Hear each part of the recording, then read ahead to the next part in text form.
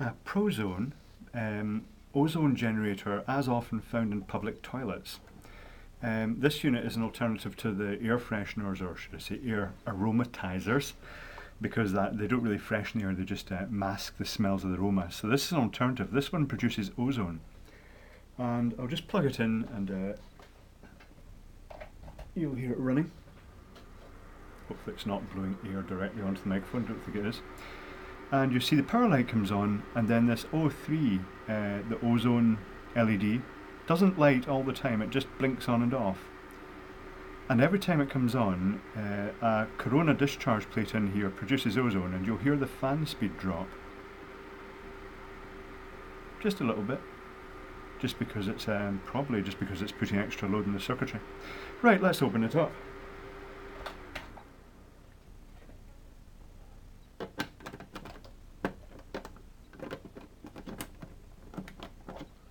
Tamper-proof screw to stop people stealing it or interfering with it.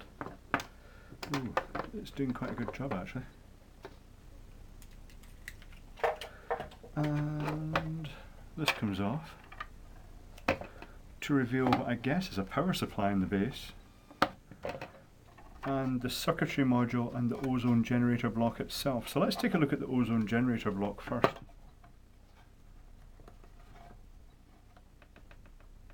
This is supposed to just unclip according to a little picture on the side. There we go. Oh, immediately notices a loose connection.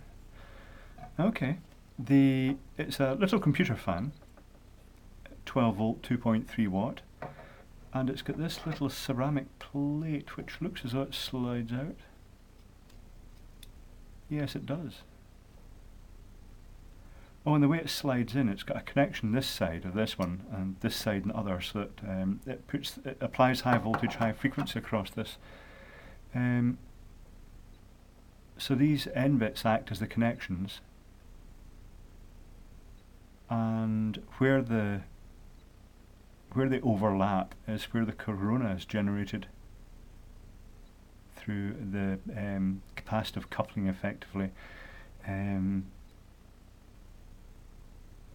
Through the ceramic acts as a dielectric. Interesting.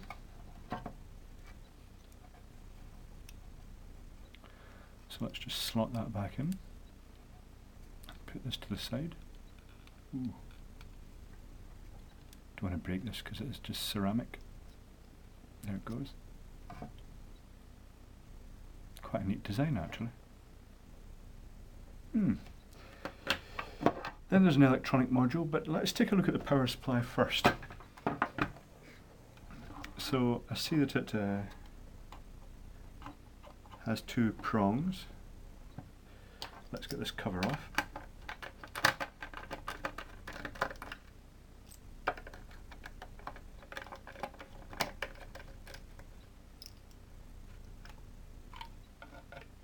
It's got a seal in it, which is interesting.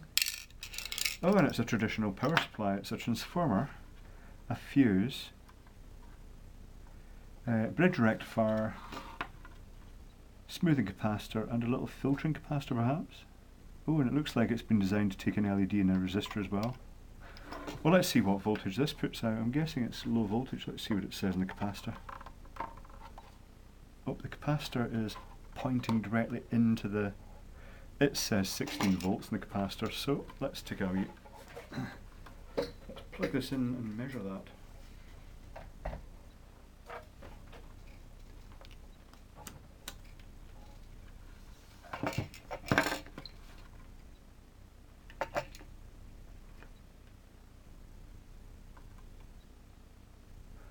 16.46 volts open circuits. That's probably going down to about 12 volts on load, I'd guess.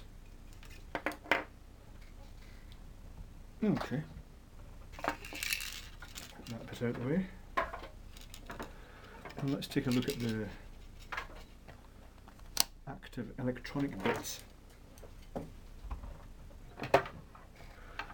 So we've got three wires coming out here. We've got a common ground, it appears, that's common to one side of the corona plate and the negative of the fan motor. And then we've got a positive connection for the fan, and then the high voltage positive. I say positive, it's high frequency, it's AC. Oh, and it's got settings low, medium and high. If you set it to high, the ozone stays on all the time.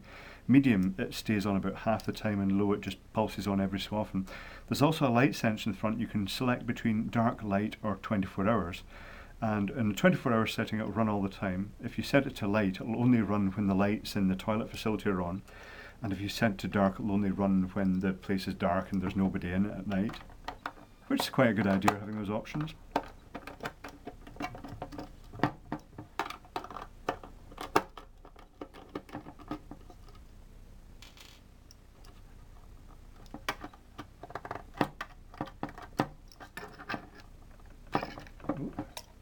Another seal. Interesting, they've put all these seals in it. Right.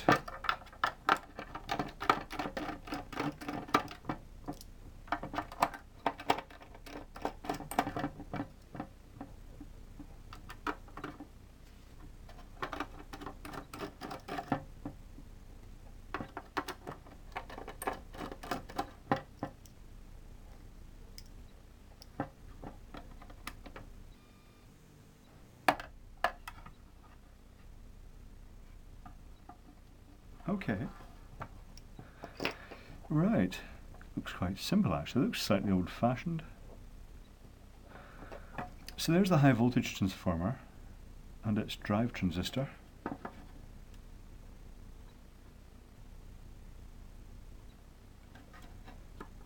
The high voltage transformer is just directly referenced to the negative rail on one side, and the output of the high voltage transformer goes straight to the ozone plate. 5 connections in the primary, but I don't actually see too many connections coming from that. As if I don't know if it's got a feedback oscillator in it. It's got pads here. I'm wondering what that's for. Is it for testing purposes? I guess it must be. Or maybe as an alternative connection point for the output leads. Okay, so let's take a look at the chips. This is an LM358N, which is a op amp, and that must be for the light sensor, which is a little bit of plastic sleeving around it. That's probably what this potentiometer is for adjusting that. Yes, it does appear to be associated with that.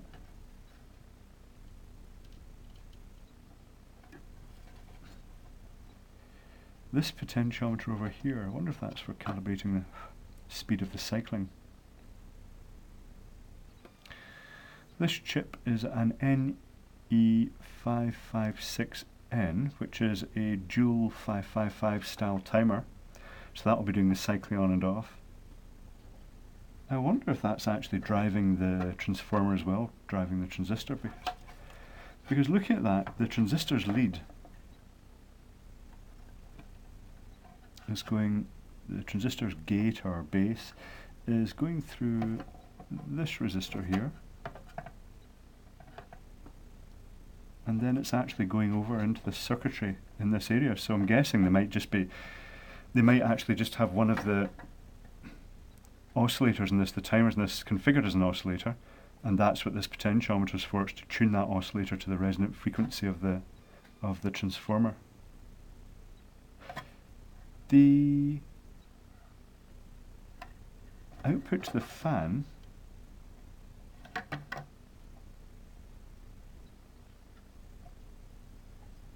has a couple of transistors and just quite an excessive amount of circuitry. I'm guessing really it's just being turned on by the light sensor and when everything else is turned on.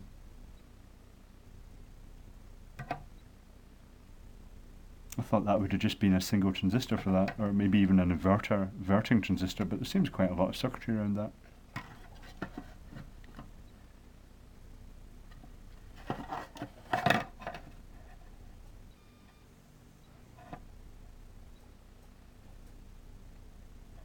And it actually seems to go back, the base of that transistor seems to go back to the timer, though it doesn't toggle on and off. Unless it's just jumping through that to may just be going on through that on its way to the op amp.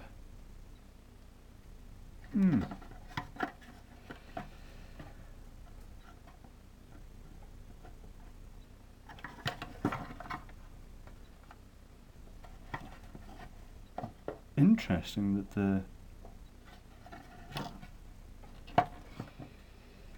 transformer has one side of its primary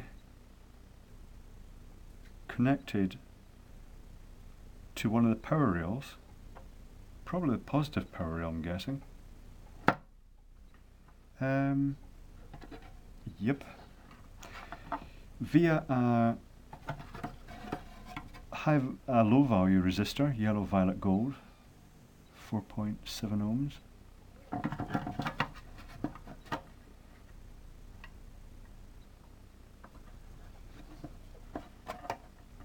And then some smoothing circuitry on that, just presumably just to filter it a little bit, given that it's going to be quite spiky, the switching of that winding.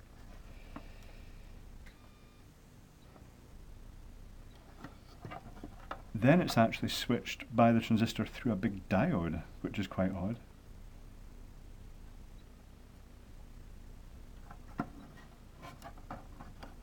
And there's a capacitor. Almost that little snubber network across that as well. Yeah, it's almost like a snubber network with this resistor. Interesting. Quite complex actually. It's a lot more complex than than I was expecting. These days you're so used to finding something with a microcontroller in it that it's surprising to see something made with discrete components, but that was quite interesting. I like this module. It's quite neat. When it's running you can see a purple discharge in a series of lines across this. Yeah, interesting. Yeah.